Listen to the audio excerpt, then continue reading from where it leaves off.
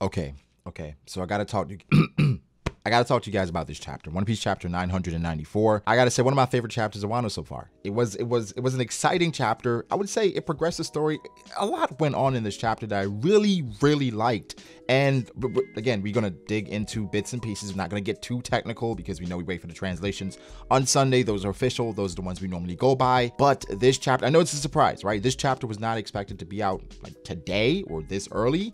So it's a surprise. It's a shock. I know. I was shocked as well. But we're gonna talk about it, and I'm really excited to talk about it because some of these moments legitimately made me laugh out loud. If you watch the live reaction on my other channel, B.D.A, you will see that some of these moments were just spectacular to me. Okay, so without further ado, let's get into it. One of the reasons why I enjoy this chapter so much was that this was the final edition of this cover story. The Capone Beige and his family with Pound, and it's done. It's done. Going off into the sunset, surrounded by gunshot, whatever. It's done. So let's get to the chapter now. So it is confirmed. Kiku Nojo, she lost her arm. It's not as, I guess, vague as Jozu's was, because Jozu in the anime looked like he lost his arm. And then even in the Payback War, it looked like he had his arm back, but we're not really sure. She lost her arm. And then Kinemon had to cauterize, I think that's what it said it means, her arm, you know, apply some heat so that to stop the bleeding so that she can continue fighting. And Kiku had a look in her eye, even though she's hurt, that made Kaido say, "You guys are impressing me. This resolve is what I love." And you know, Kaido is growing on me. Like every time we have moments of Kaido showing more of his personality, showing things that he truly values, he grows on me because, again, from his introduction, he seemed like a very bland, generic shonen antagonist, and it seems to be a lot more depth to him. And of course, having his son or daughter, that's how I'm viewing her after this chapter, it adds to Kaido. It definitely adds to Kaido and some of his motives and things that he holds true to his heart. I'm loving it a lot. Something interesting in this chapter as well was Kaido not only talking about Whitebeard and Roger and them liking the samurai, but Kaido's transformation. I think that is a very underrated piece of art. In a way, you can visualize this being animated just by looking at the picture. You see Kaido in the midst of his transformation from his dragon form to his human form, almost in a way like Gear 4th with Luffy, with the air running out of him and him going back to his regular form. That's how that looked, and it was beautiful. And just with what he was saying as well, it just felt right. It felt perfect. It's just like he's transforming back into his original state, talking about the resolve and death.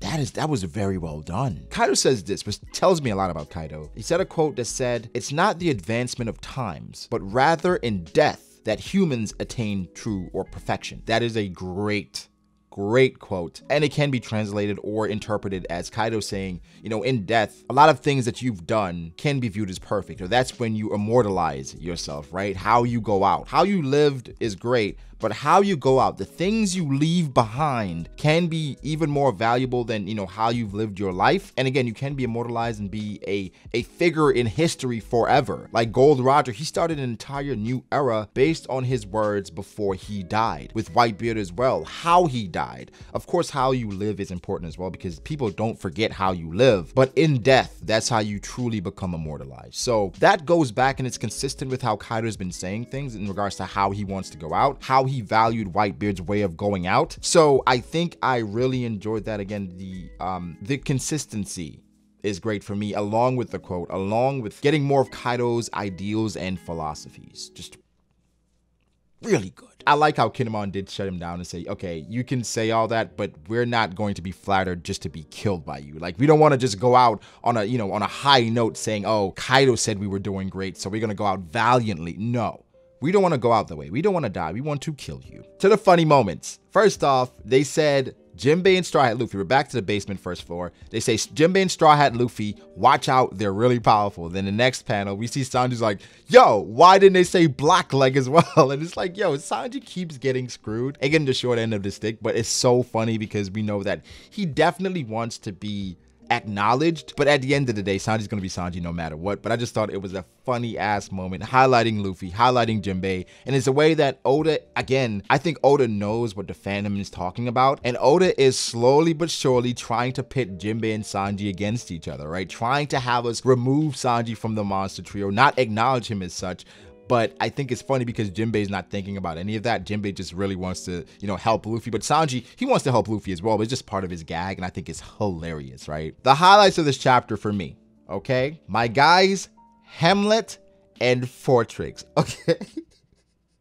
Okay, Hamlet is the giraffe smile, Fortrix is the chicken smile, right? That's not a bad thing. Those, you know, are serviceable animals, serviceable smile fruits. But they spawn. First off, Hamlet spawns from the mouth of this giraffe, and he's just dangling and hanging, you know, Nintoryu two-sword style. How can you exist that way? But even worse than that, we have Fortrix, who literally spawns out of the ass of a chicken.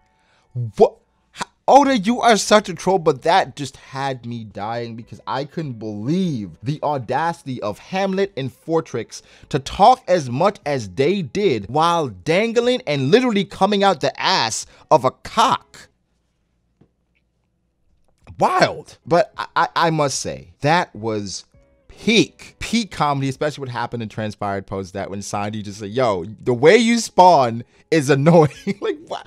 How do you spawn that way? Literally, how do you spawn that way? That just so good. Just so damn good, right? Queen again, very impressive this chapter. I'm not gonna get too deep into what's going on here too much because again, I wanna wait a bit for the dialogue. But I'll say this. Queen is a very interesting and maniacal villain, and it goes back to what I said in the last chapter in which Queen reminds me of a scientist. A mad scientist in which he's always experimenting, right? Always doing these little games, these little things to make people suffer in a very elegant yet psychopathic way, right? It's a weird way that he has fun, which reminds me again of a mad scientist. His plague ice demon thing. At first I said it was, you know, it's a genius thing for him to do, especially in war, but this thing is gobbling up not only allies, but obviously the opposition, and he's put them in a situation in which they almost have to work together to save themselves or work against each other. Obviously, I think right now they're working against each other because Hote is saying, don't let the samurai recover. And they're saying, if we don't recover them, then we're gonna lose our comrades. So very interesting way for Queen to put them in a scenario in which they have to fight against each other, even if, you know, they're going for the same goal, but they're inherently going to fight against each other because they're starting from the opposite side. I think we could see a situation in which they come together and work together to take down Apu so that they can help all of them. But initially, at this point, you have to look at them and say, okay, this is free for all, every man for himself, every group for themselves, because we need that antidote. Another thing is Hote, and seeing how Queen operates, it's weird because I'm like, Hote was going to search for, we're assuming Orochi. Hote is back. We haven't seen Fukurokuju yet.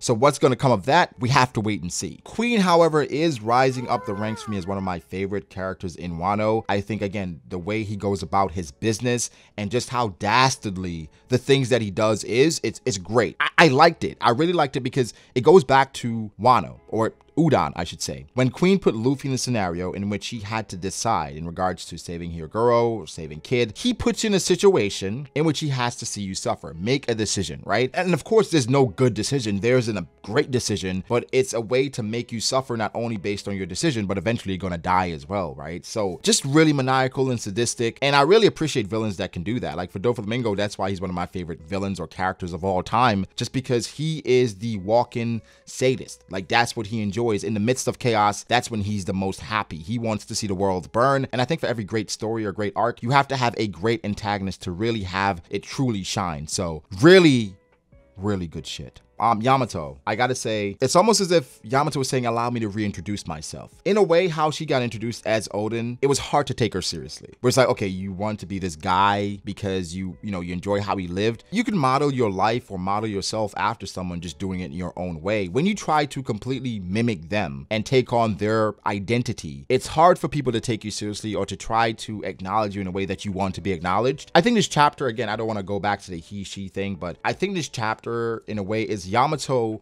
reintroducing herself, or Oda reintroducing Yamato to the audience, of course, to, Shinobu and Momonosuke, and saying she can stand on her own too. She doesn't need to hide behind the name of Odin to be impressive. And I really enjoyed that. I mean, that attack, first off, she get it from her daddy, okay? Taking that point blank attack didn't affect her whatsoever. Then it seems like she sent a ranged attack, a ranged blow, and completely annihilated that guy. And Sasuke's just there like, I've never seen this before. Who is this kid? Is this the same Yamato? Where I think sometimes when you truly accept yourself, accept who you are, that's when you could truly blossom and truly achieve true power. And I'm not sure if that's what's happening here to Yamato. It's a bit, it's a bit weird because people may say you're trying to push an agenda in regards to Yamato and her.